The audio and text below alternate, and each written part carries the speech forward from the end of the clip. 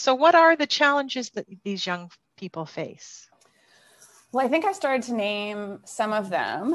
I'm thinking right now, though, about a project that I am just writing up articles from, some work that I did, a participatory youth research project in Montreal with young people at Danlaru, and a doctoral student there of mine named Jane Malenfant. She's almost done. She's almost a doctor.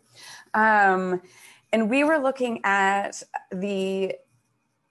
working with young people to examine the public sector institutions that could be better utilized to prevent youth from becoming homeless.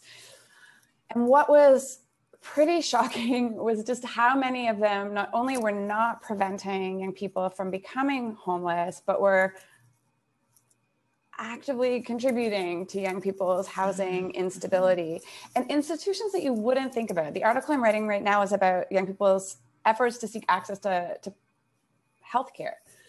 And the relentless, unremitting work that young people do, especially to seek access to mental health care and or addictions treatment, that is unsuccessful often for years. So they talk about years trying to get an appropriate diagnosis. And then once they are diagnosed, actually seek to secure access to evidence-based treatment. Ends up causing homelessness because their lives get so disorganized, they become so destabilized that they lose their housing. So we've often talked about homelessness causing poor health outcomes, but I actually think it's much more complex than that, and that a lack of access to timely and sufficient health care can be a driver of homelessness as well for young people, especially if they don't have advocates, parents to, bang on the door of our healthcare institutions, but also to pick up the pieces for them.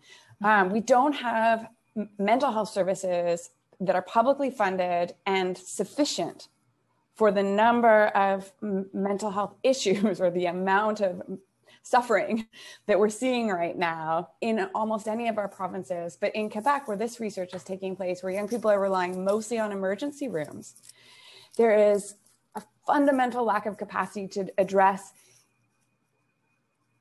anything but keeping a young person alive. So a young person may show up at an emergency room 6 or 7 times a month and be given something that prevents them from dying because they've overdosed or they've tried to kill themselves. But there's no coordination of care. There's no communication across the different emergency rooms that a young person may be seeking supports. And that actually the interaction between the different interventions can cause mental health problems when they're getting pumped full of all kinds of different sorts of drugs, for example, and there's no communication or follow-up. We are actually creating conditions where our healthcare interventions undermine young people's health and their housing.